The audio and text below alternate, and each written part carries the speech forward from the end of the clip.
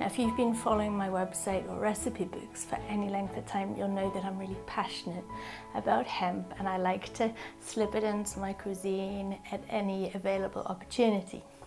But hemp milk is something that is nice, that can be used in the place of other plant-based milks, and you can be sure that if you have hemp milk, you get in an amazing balance of omega-3 and omega-6 essential fatty acids, nature's perfect balance. You're also getting a plethora of nutrients and complete plant protein.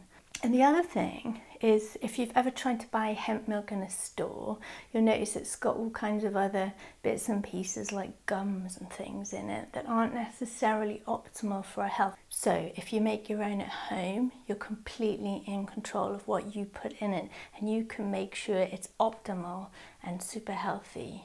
So first of all, I weighed out 100 grams of shelled hemp seeds. Basically, they just don't have their husks on them.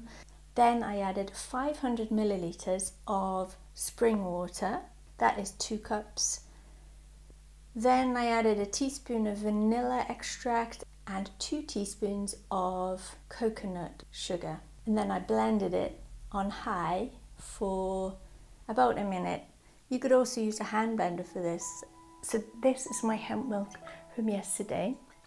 It lasts for a good few days in the fridge, and I like it better when it's chilled. So go ahead and pop it in the fridge and let it chill first. Give it a swirl before you drink it or use it, because the sediment will settle down to the bottom. Now, if you want, you can get a nut bag or a cheesecloth and you can pour it through that and squeeze all the sediment out, but I don't think it's necessary because it's so fine, and if you give it a swish, it mixes in perfectly. Oh yeah, I really like it.